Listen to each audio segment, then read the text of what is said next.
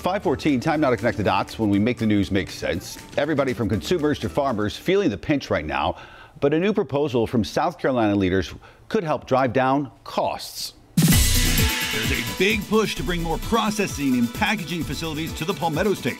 Let's connect the dots. Agriculture is a big business in South Carolina.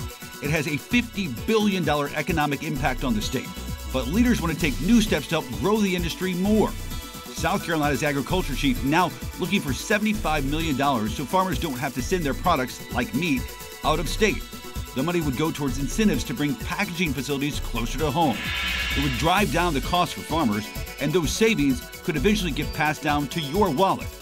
A recent study found bringing processing plants to South Carolina could bring in $500 million to farmers, all of it to help our farmers grow. And that is connecting the dots.